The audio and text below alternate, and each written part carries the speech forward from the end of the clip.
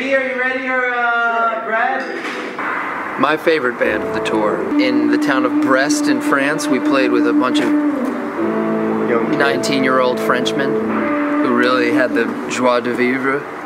Yeah. Slow Slider. They were called the Slow Sliders. Yeah. Look out for them if you live in the West Brittany area. What was the name of the group we played with? And this wasn't this particular tour, but in Stockholm. You were mentoring them, I think. The young girls.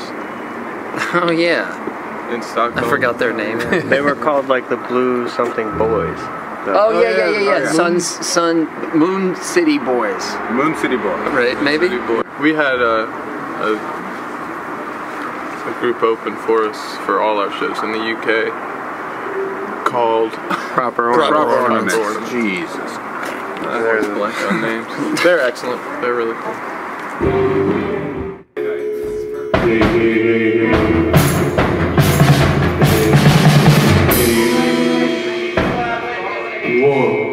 In France also too was kind of unexpectedly good. In northern France we played some shows and it was nice. It was great. I think we mostly let it flow. We don't really talk about what this record will sound like or anything, but I do think we consciously tried to make a record that sounded different than the previous records. But it's not something that we sit down and discuss or orchestrate in any way. The songs are just the songs we work on together, and it's just sort of what comes out. So a bit of both, I guess, is the answer. Yeah, your influences change as you you listen to music. Your relationship with music changes, I guess. So that came out on the record.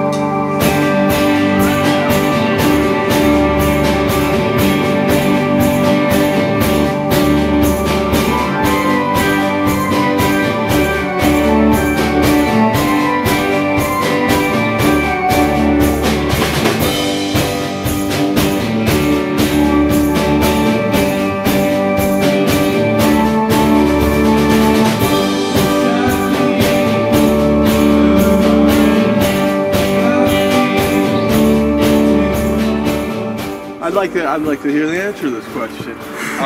How's it been? I feel boys? like, How you doing, boys? I feel like when I joined the group, they became a band. Exactly. And I kind of feel like I gave them direction. No, I think, I mean, it's been a while. It's been real. Andy auditioned as a drummer originally. Yeah, that didn't go so hot.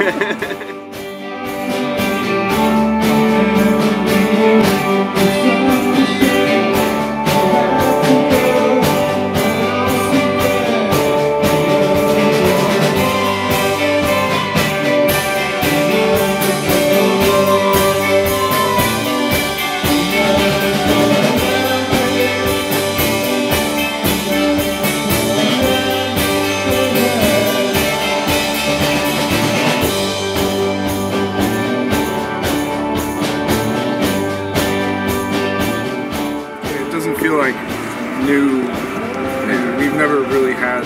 This is the only like solid lineup we've ever had. So Every other member has been like less than a year, so this is kind of like the band. Keegan's supposed to carry all the bags. Yeah,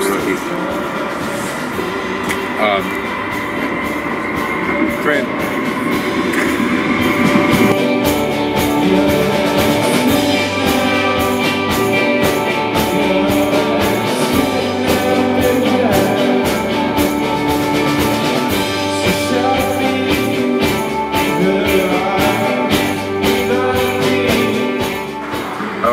Keegan did the artwork for Nation Noir. He did? Tell us more, Keegan. It was just something like that I had found, like an old, a very obscure record actually, and I just adapted it to fit the Sacred Bones template, which is consistent throughout all the releases. And I do all the silk screening and such for Sacred Bones since the very beginning, so I sort of understood how to stretch that that template.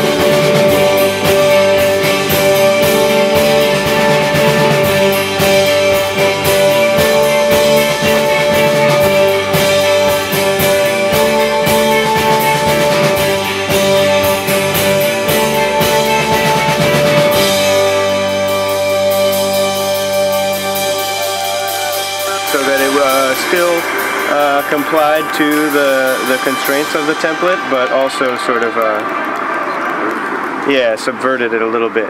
And yeah, so the only consistent element is the type. It says Crystal Stilts and such in the way that it normally would on a Sacred Bones record.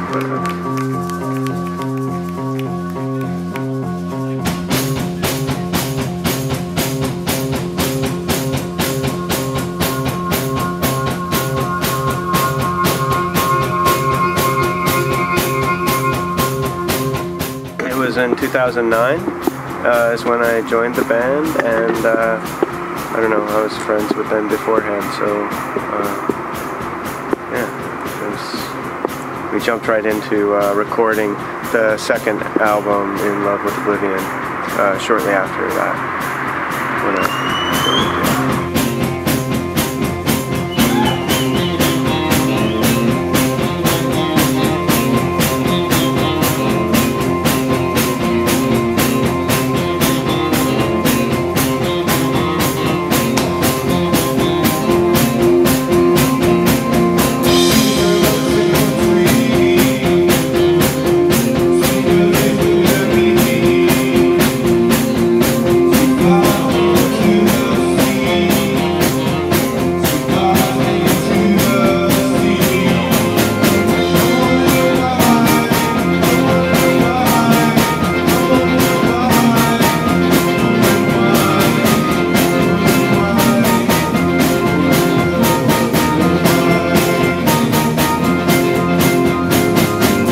We have songs, some that we recorded and even some that we didn't, that we had a surplus of songs. Like Nature Noir was kind of edited down from, we recorded more songs than are on the record, so we're sort of figuring out what we'll do with them, but we do have a lot of songs that have not yet been either released or fully recorded.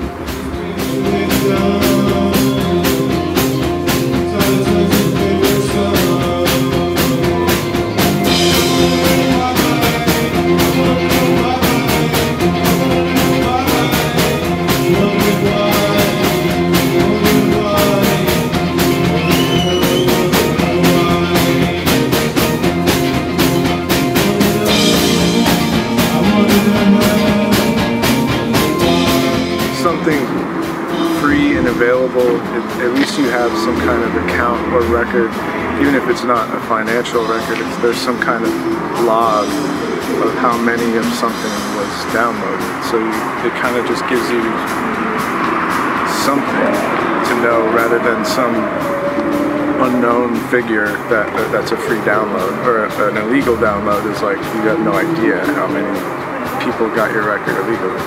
You could maybe find out like fractions, but you can never really know. So on that, you know, I think that's...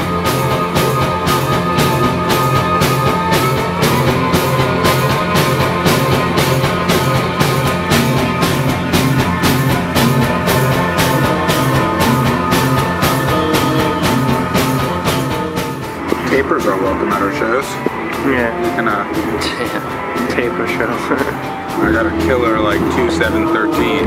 Yeah.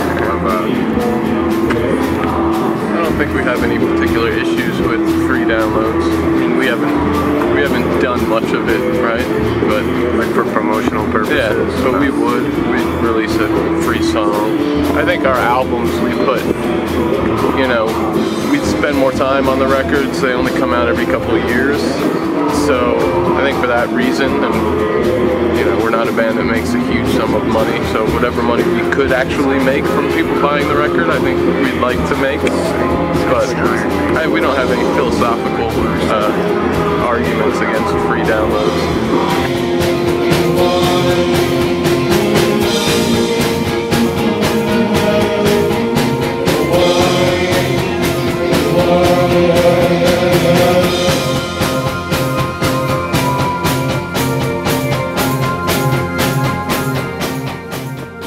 I'm proud of all the records in their own way. I don't know, to be honest. A song, one song, I don't know. People ask that question essentially every night at the merch thing. I'd say it's the same thing at Brad. But I think that the records have a good range across the three of them. So yeah, you could say, oh, I like the fast ones, then I might recommend the second album or something. Or I like the moody ones, or you know, it's like, it depends. I've actually sometimes when people have asked, I've actually pointed them in the direction of the song Sycamore Tree, the first song on the second LP, because it's long and it's sort of like has, I like that it has like, you know, some instrumentally weird stuff, but it's also a song. That just happens to be an answer I've given in the past.